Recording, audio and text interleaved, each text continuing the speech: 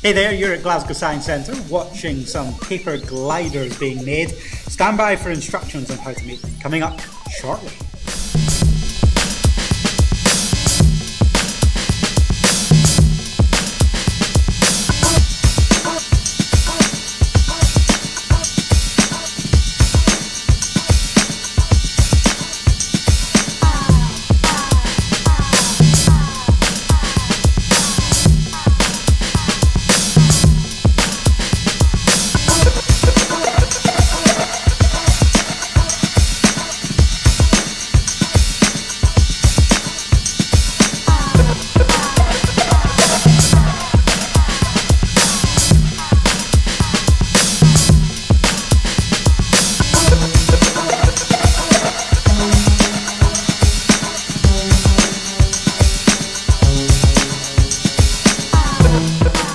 So you've been waiting super patiently to make your own glider. You'll need a sheet of A4 paper, fold it in half so there are 2 points facing away from you, like so.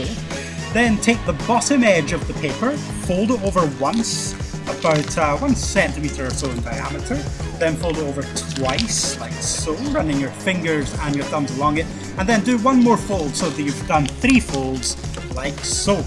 Then put your fingers in the middle of the glider and run them along the length of that bottom strip on the glider so that they start to curl around.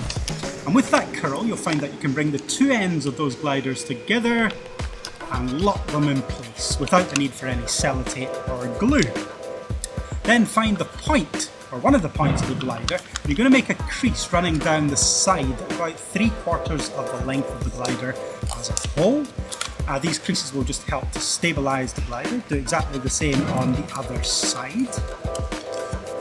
Da, da, da, da, da, da. Perfect. And just straighten it out a little bit so you've got a nice cylindrical shape and you are just about ready to go and fly your glider.